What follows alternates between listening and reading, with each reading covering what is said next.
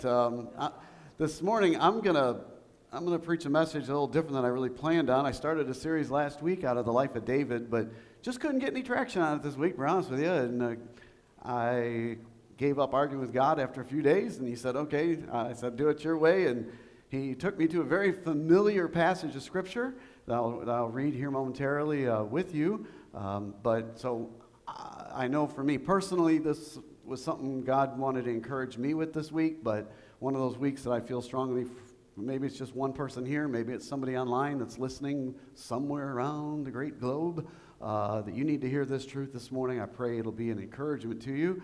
I entitled this morning's message, "Who Loves Me?" Who loves me? Nobody knows. Jennifer does.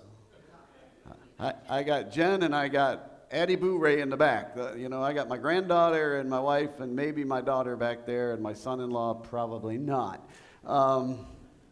Who loves me? And the verse is a very familiar verse of Scripture that most of us in here this morning, if you've known the Lord any length of time, you probably have it memorized.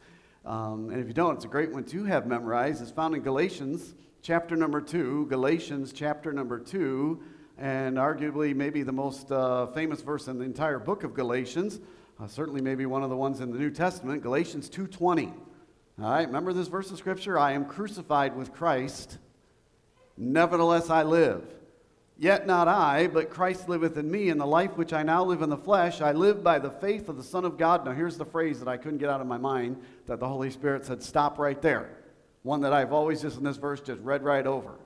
Who loved me? Who loved me and gave himself for me. Well, I want to take a couple minutes and talk about who loves me, who loves you, and I hope it'll be an encouragement to you. Let me pray real quick, then we'll get into our message this morning. Lord, it's been so good. Thank you for the singing and the good spirit that's been represented here this morning. Thank you for each individual that's here, for folks that are listening or watching online. Bless them as well. And God knows we take a few minutes and look into your word. May it speak to our hearts, and Holy Spirit, may you do the work that really only you can do, and bring illumination, conviction, wherever it is necessary. And may we leave here today with a greater understanding of the great love that you have for us. In Jesus' name, amen and amen. When it comes to love and how you feel loved, there's a lot of consequence to healthy versus unhealthy reception of love, and ultimately leads maybe what you want to call today to healthy or unhealthy self-image. If you grew up in a home that was surrounded by a lot of love, you may have certain traits. And if you grew up in a home that was devoid of that, you probably have other issues you're dealing with. And all of us, unless you grew up in, I don't know, did anybody here grow up in the perfect house that your parents always loved you and did it perfectly? We'd really like to hear, could you write a book for the rest of us? Because the rest of us, we're trying to figure it out. And yet we talk a lot today, and rightly so, and our culture is very confused on what is a healthy versus unhealthy self-image. Now, to give you an illustration of this, Pastor Danny had no idea that I was going to go here, but it was good. We talked about our upcoming men's cornhole competition, and that there were going to be trophies, and I was sitting in my thing saying, please, Pastor Danny, do not say that everybody that comes is going to get a trophy, because that is antithetical to the old philosophy, right? You don't get it. If you lose, the rest of us are going to remind you that you lose. And you stink at cornhole. All right? And we'll probably even get an announcement slide for it. But I went online and I found a couple memes that might express this healthy versus unhealthy self-image. And the first one looks like this. It says, "This is what happens when every kid gets a trophy." Oh, man. Don't we got one 80-year-old guy already running things? Do we need another one that's a flat-out socialist communist? No, I don't think we do. And that's how they all think. Everything's just for free and everybody's got to be the same. No, you get equality of opportunity, not equality of outcome. Amen? Okay, I'll get on. Next week's July 4th, so if you like that, come back next week. There'll be more of that, where that one came from. But there's this idea today that everybody gets a trophy. I remember, now it was kind of coming in right when my kids were growing out and our son was getting out of Little League. But, when the kids are little, in T-ball, they'd say, well, it really doesn't matter the score, and we're not keeping score. And at the end of the year, everybody gets a trophy, and all the old timers are going, ugh. But what I always found amazing was the children, they knew what the score was. You could tell them not to keep score all you want, but at the end of the thing, I can hear one kid after another come to the parents and say, did we win? Did we win? Did we win? Especially the boys. But then there's the other extreme of unhealthy self-image that is typified in what we call the tiger mom or tiger dad approach, and I found a nice meme for that. You're 5 years old? When I was your age, I was 6. You know, there are some parents that put expectation out there to a level that no one can ever meet, and I think most of us probably grew up in a home that leaned one way or the other. I will tell you, my mom and dad are probably watching this morning. Mom and dad, I think I was blessed to be in a relatively balanced home. I really was. That's why I came out so good. Just kidding, all right? Tell my story here in a minute, all right? I'll balance that out. But I am so thankful to know that Jesus loves me. That the Bible, in this wonderful verse, says, who or God loved me. You know, we know the great anthem of the faith, maybe next to Amazing Grace, I would say maybe the anthem is Amazing Grace, right? How sweet the sound that saved a wretch like me. But then I think of Jesus loves me, this I know, for the Bible tells me so. Man, I'm telling you, aren't you glad that Jesus loves you? Now this morning what I want to do, I'll take a couple minutes, and as I thought about this verse, and of course I want to present it to you in the context of the letter in which it's given, the scripture in the book of Galations. What are the consequences and results of knowing? If you and I accept, believe, and respond with the truth that Jesus loves me, because I would submit to you this morning that probably every single one of us has times in our life where we wonder if anybody really does. Or at the very least, we feel very little love. One of the great things about being a Christian is this foundational truth that Jesus loves me. So I want to this morning, very quickly, I want to share with you 3 principles or 3 things we can know as a result of knowing that Jesus loves me. Number 1, I want you to see the first result of that is that it frees me from bondage. It frees me from bondage and ultimately hypocrisy as well. Notice in our text in Galatians chapter number 2, we're going to go through really quickly here this morning. Notice the beginning of this chapter. The Apostle Paul says, then 14 years ago, I went up again to Jerusalem with Barnabas and took Titus with me also. And I went up by revelation, and I communicated unto them that the gospel which I preached among the Gentiles, but privately to them which are of reputation. In other words, the important people, the Peter, James, and Johns, lest by any means I should have run or had run in vain. He wanted to make sure they were on the same page. But neither Titus, who was with me, being a Greek, was compelled to be circumcised, and that because of false brethren unawares brought in, came in privily to spy out our liberty, which we have in Christ Jesus, that they might bring us into bondage, to whom we gave place by subjection? No, not for an hour, that the truth of the gospel might continue with me, with you.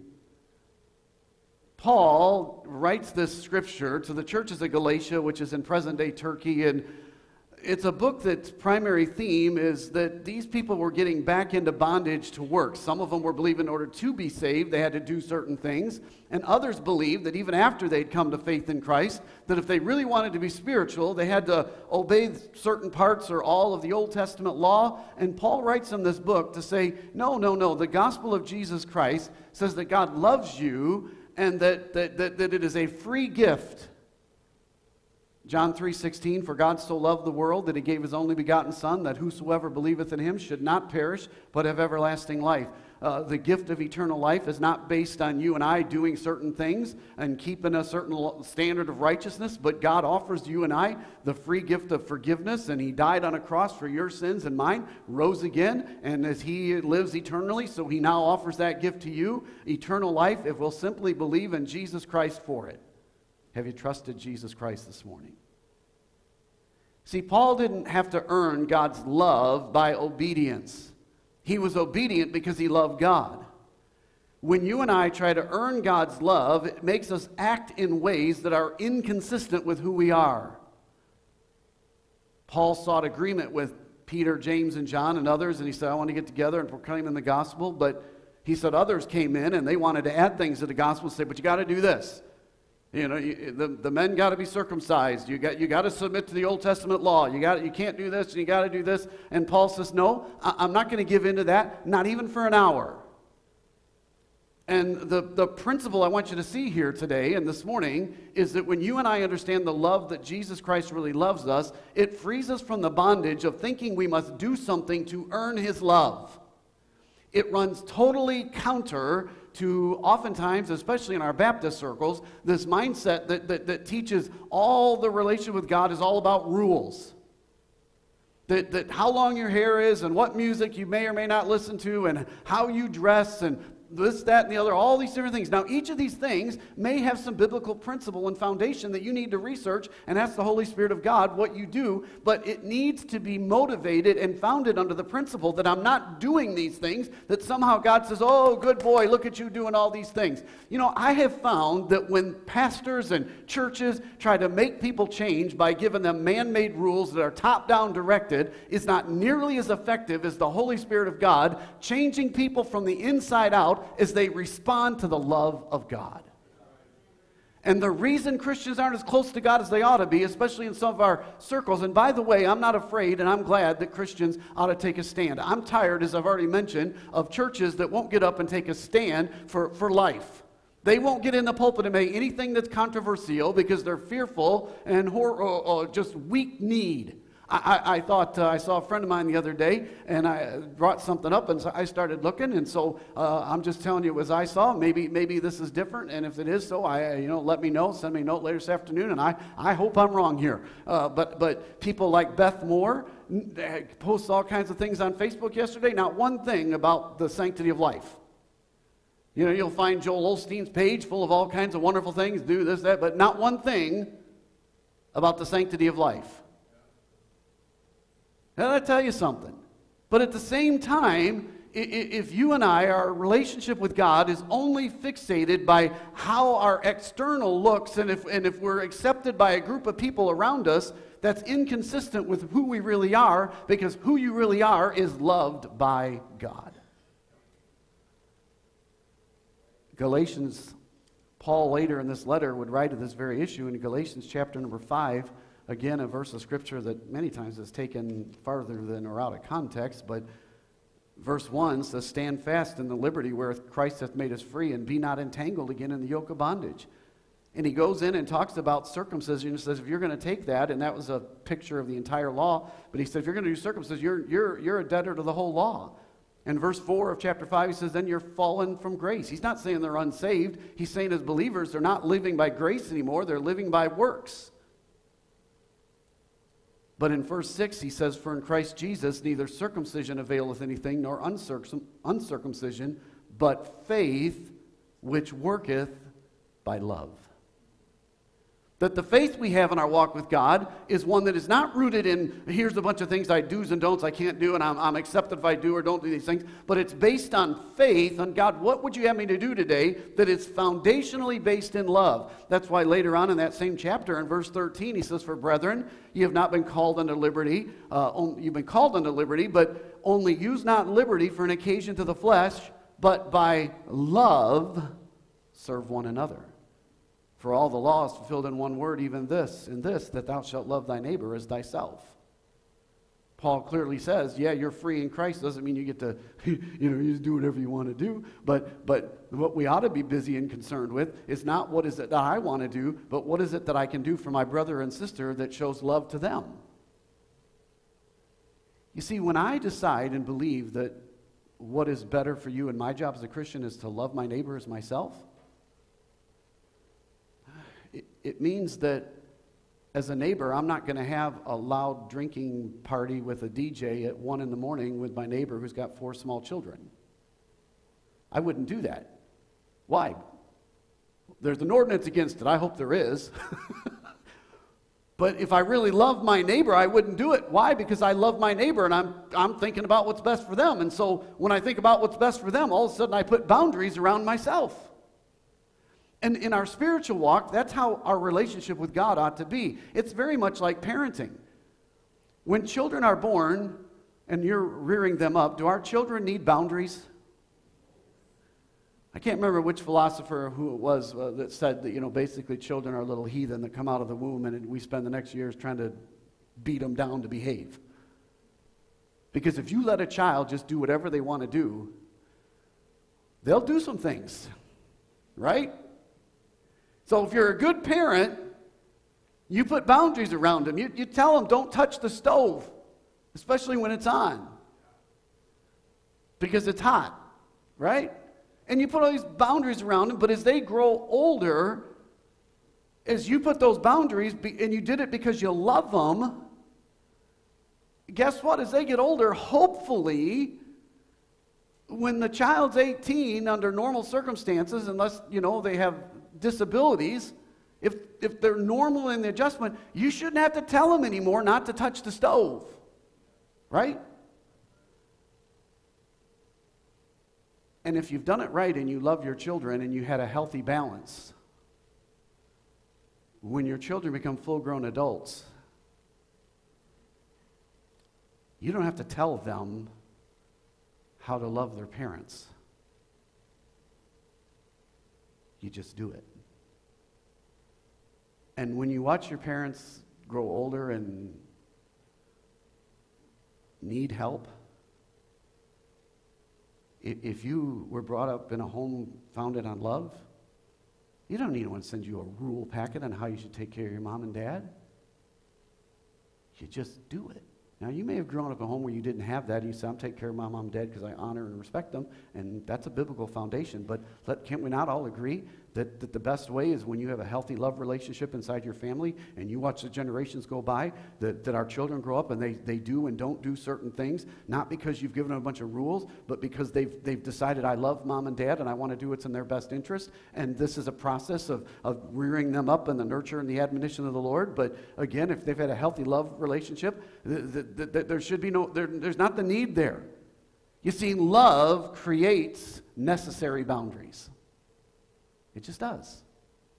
I've used the illustration many times. I'll use it again. If you say you love your wife and she's the most precious to you, then what are you doing looking at a bunch of pornography? You say you love your wife, then you put boundaries of what goes in the eye gate, and you put boundaries in saying, I'm not going out to lunch with every single woman in the church by myself.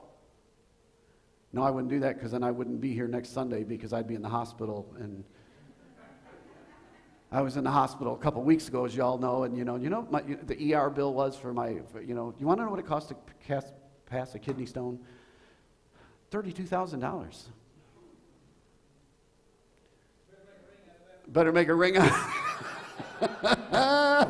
and insure it, The funny thing is, since we are provided wonderful insurance by y'all at the church and we are Blue Cross members, the bill said that your bill's $32,000, but because you're Blue Cross members, our discount is $31,000. Isn't that a crock, by the way? And that's our medicine's socialism today, and that's why it doesn't work. It needs to be free market. At any rate, well, you guys are getting a whole bunch of knowledge here today, aren't you? And you say, boy, we get it all the way around. Bottom line is, love creates necessary boundaries, but when you understand the love that Jesus Christ has, it keeps us free from bondage, and I have this freedom in Christ that I'm going to choose to love Christ. And yes, I'm going to listen to wise people that say, hey, be careful in this area. You might want to put some boundaries here. But I do those things predicated on, man, I want to know God more. He loved me, and I want to have a love relationship with him. So number one, it keeps me free from bondage. Number two, it frees me from the insecurities of myself. It frees me from insecurities. Notice in verse number 6, back in Galations number 2, as we go through this story, the Bible says, but of those who seem to be somewhat, whatsoever they were, it maketh no matter to me. God accepteth no man's person, for they seem to be somewhat in conference, added nothing to me. In other words, Paul said, I got together with the people, the big wigs of the church, the Peter, James, and Johns, and I told them the gospel I was preaching, and they said, that works for us. I don't have anything to add to that. And he said, but contrariwise, verse 7, when they saw that the gospel of the uncircumcision to the Gentiles was committed unto me, the gospel of the circumcision was unto Peter. For that he had wrought effectually in Peter to the apostleship of the circumcision, in other words, to the Jews, And the same was mighty in me towards the Gentiles. And when James and Cephas and John, who seemed to be pillars, perceived the grace that was given unto me, they gave to me and Barnabas the right hand of fellowship. They went in front of everybody and said, these guys are great. We totally endorse their ministry, that we should go unto the heathen and that they should go unto the circumcision. Only they would that we should remember the poor, the same which I also was forward to do. They said, hey, don't ever forget the poor. And Peter said, yep. And Paul said, yep, we got to do that. So they agreed on that. But notice as we go on, verse 11, but when Peter was come to Antioch, I withstood him to the face because he was to be blamed. For behold, that certain came from James, he did eat with the Gentiles. But when they were come, he withdrew and separated himself, fearing them that were of the circumcision. And other Jews dissembled themselves likewise with him, insomuch that Barnabas also was carried away with their hypocrisy. But when I saw they walked not uprightly according to the truth of the gospel, I said unto Peter before them all, if thou, being a Jew, livest after the manner of the Gentiles, and not as the Jews, why compellest thou the Gentiles to live as the Jews? Basically, Paul says when they came to town, everything was going great, but when they got to Antioch, they discovered that Peter, when the Jewish people from Jerusalem were there, he wouldn't eat with the Gentiles. But when the bigwigs were gone from Jerusalem, then he would associate with them, and Paul goes to Peter's face, and they have a little mano-y-mano. Now, wouldn't you like to have been a fly on the wall on that? The two most powerfully used men of the New Testament, obviously outside of the Lord Jesus, having a disagreement. And Paul calls him out. He said before everybody, before a bunch of all the ones that were involved in it. Paul wasn't afraid. Ooh.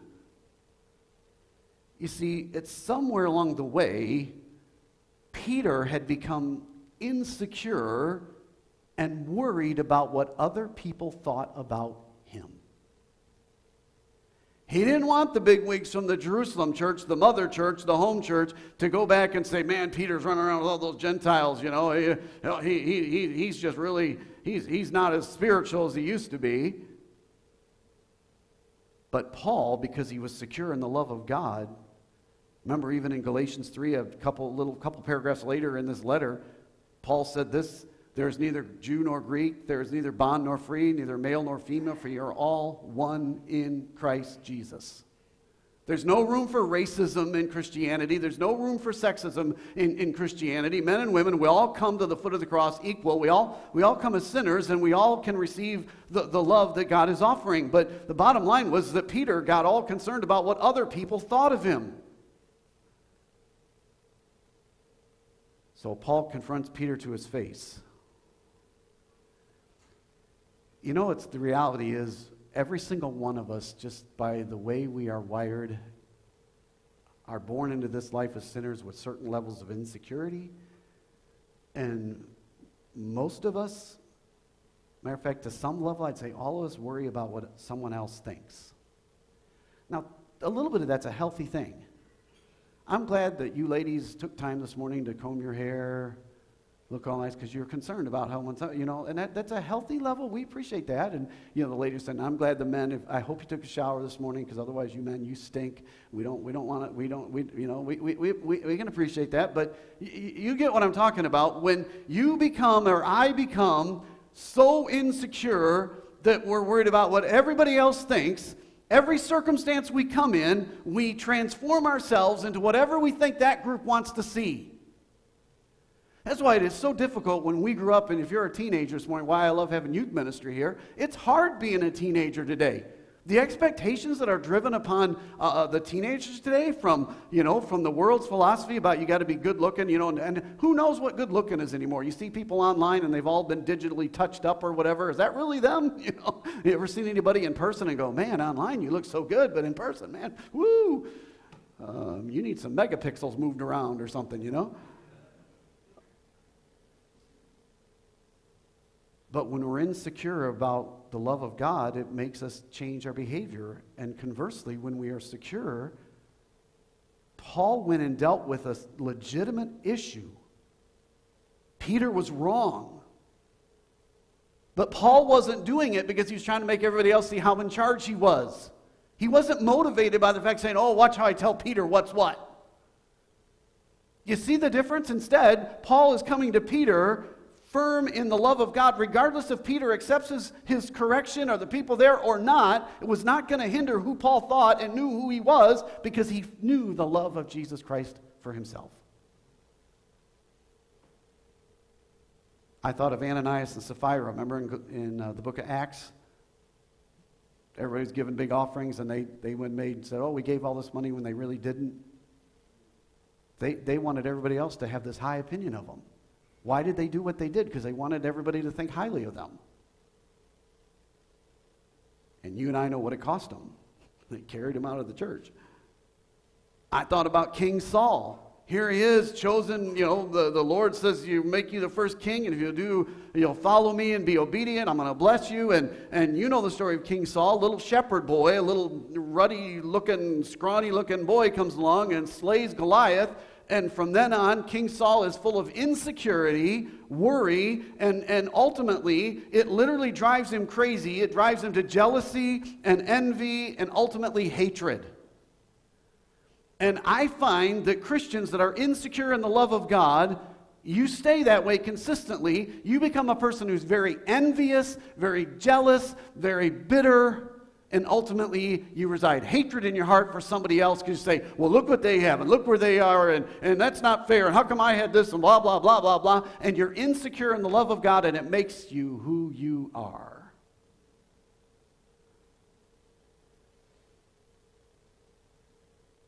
Peter lost sight of the love of God and instead went around like a little beggar, putting his little hands out there. Please accept me, please accept me. Will you like me if I do this?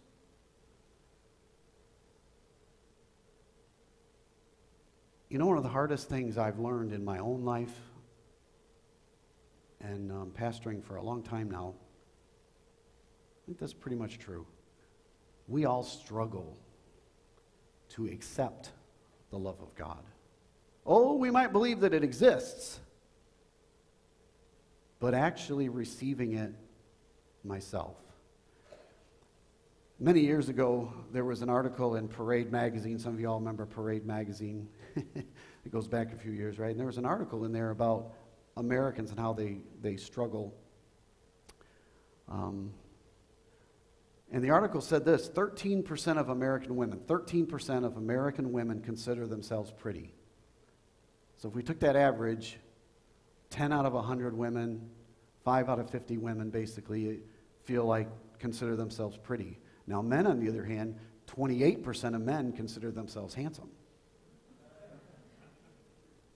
See how that goes. The study went on to show that they asked the men and women if you could change something about yourself, would you? 94% of the men said, yeah, there's something I would change about myself. 94%. So men are a little more vain than we'd let on. But women, 99%.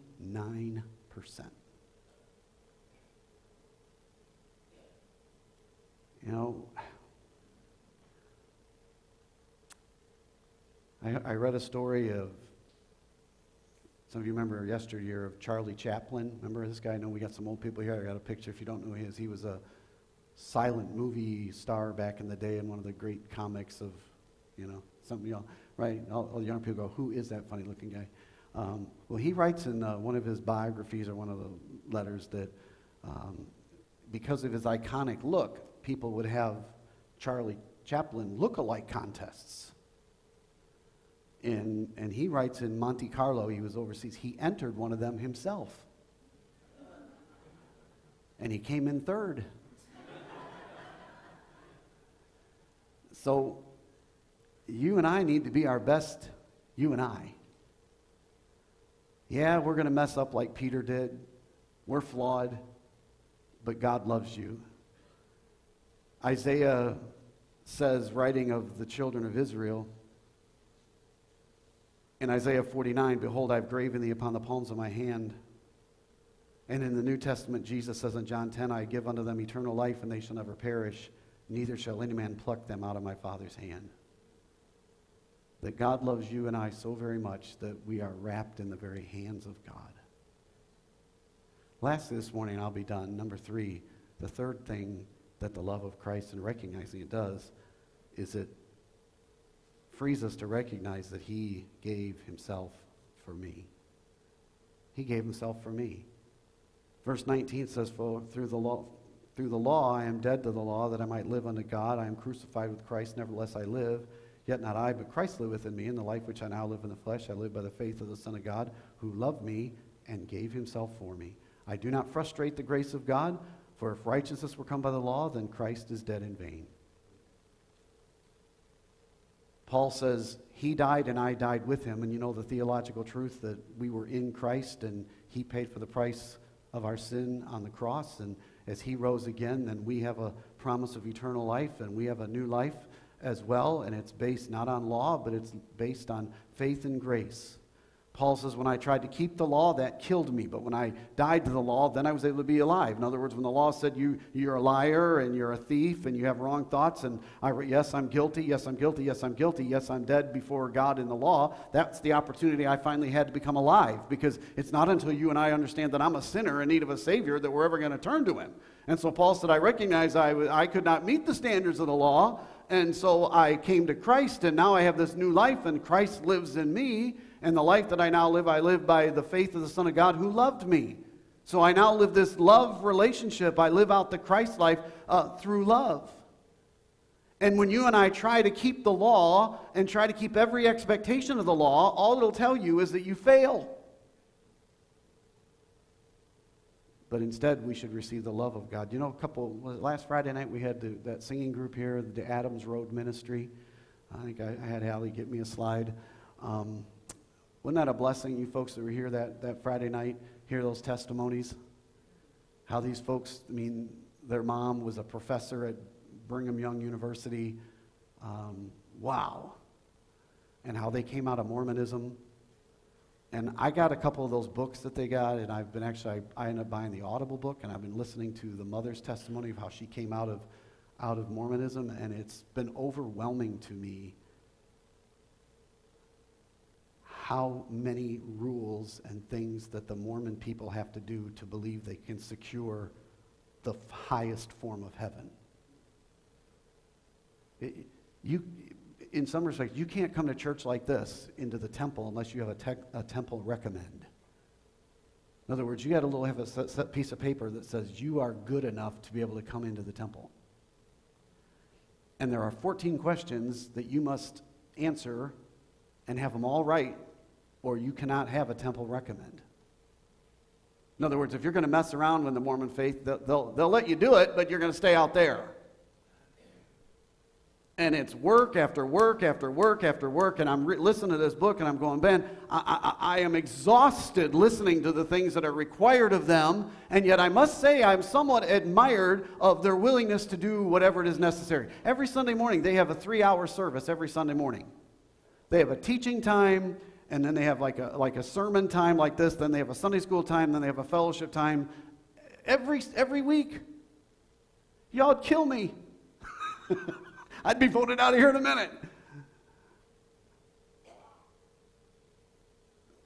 I love their title, though, and it goes back to Micah, one of these young guys that, as a matter of fact, I think the picture of Micah there when he was elder Micah, when he tried to convert a Baptist pastor to Mormonism, and this Baptist pastor lovingly shared with him the gospel, and they kept going back and forth, and the pastor asked him this key question that he said he couldn't get out of his mind.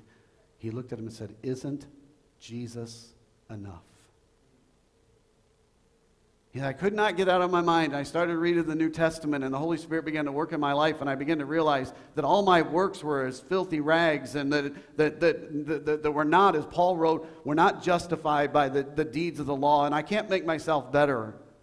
And he came to a saving knowledge of Jesus Christ and trusted him by faith. My question this morning is, in your life that you're living right now, is he enough? Is he enough? And the truth of the scripture this morning is he is enough. He is enough when I feel inadequate. He is enough when I'm overwhelmed. He is enough when others reject me. He is enough when others betray me. He is enough when I don't feel loved. He is enough when I fail. He is enough when the hardships come. He's enough when the critics condemn. He's enough when my sins are many. He's enough when depression grips my soul. He is enough when I feel unworthy. He is enough when everything goes wrong. He is enough. Now, very quickly, I always like to prove whatever I'm trying to tell you theologically. And I want you to see throughout the scriptures how God says that he loves you and me. 1 John 4:16, and we have known and believed the love that God hath to us. John 15:12, this is my commandment, that ye love one another as I have loved you. 1 John 3:1, behold what manner of love the Father hath bestowed upon us, that we should be called the sons of God. Amen. Ephesians 5:2, and walk in love as Christ also hath loved us and hath given himself for us an offering. Ephesians chapter 2 and verse number 4, but God, who is rich in mercy, for his great love wherewith he loved us. Romans 5:5, and hope maketh not ashamed, because the love of God is shed abroad in our hearts. Ephesians chapter 3 and verse 17, that Christ may dwell in your hearts by faith, and that ye, being rooted and grounded in love, may be able to comprehend with all the saints what is the breadth and length and depth and height, and to know the love of Christ which passes knowledge, that ye might be filled with all the fullness of God. In other words, you and I cannot be full of the fullness of God. You cannot have that relationship with God that we all say we want unless you're grounded in love and you know the love of Christ. Can't do it. You can work as hard as you want. You can set as many rules as you want. You can serve as many ministries as you want. But until you respond to the love of God and allow the love of Jesus Christ to fill you, you will not be full of the fullness of God. Romans chapter 8, who shall separate us from the love of Christ? Shall tribulation or distress or persecution or famine or nakedness or peril or sword or 9% inflation rate or a lousy president? No. As it is written, for thy sake we are killed all the day long. We are counted as sheep for the slaughter. Nay, in all these things we are more than conquerors through him that loved us. For I am persuaded that neither death, nor life, nor angels, nor principalities, nor powers, nor things present, nor things to come, nor height, nor depth, nor any other creature shall be able to separate us from what? The love of God, which where? Is in Christ Jesus our Lord. Case proved. God loves you. Who loves you? Jesus loves you. Same thing. Got to be a little contrary, right? I think we all, I hope in your life, somewhere in your life, you've been blessed with somebody that demonstrated love to you on a very deep level. I know there's some here listening, or maybe here in person, that would say as a child, I never experienced that, and my heart breaks for you. It really does. Maybe your acceptance and realizing that Jesus loves you is really, really hard because you've never really tasted that kind of love in this life. And mom and dad, though I am a boundaries, I think kids need boundaries and rules, but they have to have love. When I was a kid, from the time I can really remember, I was born with a lot of health issues, and I couldn't eat a lot of things, and to this day, I have very, very slim eating margins. I drive down the road, and I see all these Mexican food places and Thai food that I can't eat. And so I was generally, in school, was the smallest one in class. I had poor vision from my early childhood. So I started wearing glasses when I was 4 or 5 years old, little kid, and I got teased all the time and, picked on, which is one of the reasons I'm such a fighter to this day, My first response is not flight. My first response is I'll punch you in the nose, Not a good response as a pastor always, but, But there was one person in my life. My mom and dad told me they loved me, but you know how kids are. Yeah, mom and dad, yeah. But I had a grandmother. Bless her heart, she was about 4'9" tall. Just a little lady, but a giant of a woman in my eyes. And I knew every time I would go to her house, no matter how bad of a day I was having, she just showered love on me. We used to go on family vacations, and one year, for several years, my dad and mom, they were crazy people, drove from northern Illinois, from the Chicago area, all the way down to Padre Island, Texas. If you know where that is, it's right on the Mexico-Texas border, with my brother and sister and I in a station wagon, a Ford LTD station wagon, and driving all the way down there. I tell them to this day, you were out of your mind. What were you doing putting the kids in? But we drove all the way there, and one year we decided we'd cross over into Mexico and go souvenir shopping. So we crossed over into Mexico and went to these little shops. Even back in that day, you had to barter. You had to get your pesos and your dollars and all that kind of stuff. And I remember we're driving around this busy town, and we can't read the signs. And my dad's going down this thing, and all these cars are honking at us. And we realized that we're on this little narrow street going this way, and it was a one-way that way. Yes, Dad, you did it. I still remember you went down the wrong way, and everybody was giving us, hand signals to tell us they appreciated us being there. Even in Mexican, I can read that form of Mexican language. I got it, okay. And so we're going up and down there, and so we finally found over. We pulled over, and we each had some money that we could spend. You could do whatever you wanted to do with that money. And I remember I said, I'm going to buy something for my grandmother because she's the person I love more than any other person. I had no other grandparents, by the way. My mom's, both my grandfathers, one was an alcoholic, one was a gambling addict and an alcoholic. I didn't see either of those guys my entire life. My dad's mom died of cancer before I was born, so I just had one little tiny woman grandmother. And yet she meant everything to me. And so I said, I'm going to take my little allowance and I'm going to buy her a dog. Now my grandmother, I look back, didn't even like dogs. Didn't even like them. But I went to Mexico and I bought this little dog right here. And my daughter's back there, and she'll tell you this little dog has been by my nightstand since Allison can ever remember. Because I brought this back from Mexico and I gave it to my grandmother, and she was just like, oh, it just means so much to me, thank you. And she put it on top of her television. That was back when you got the little box television. She didn't have a big console. She didn't have that much money. And this little thing sat on top of her TV for the entirety that I could remember, till she passed away.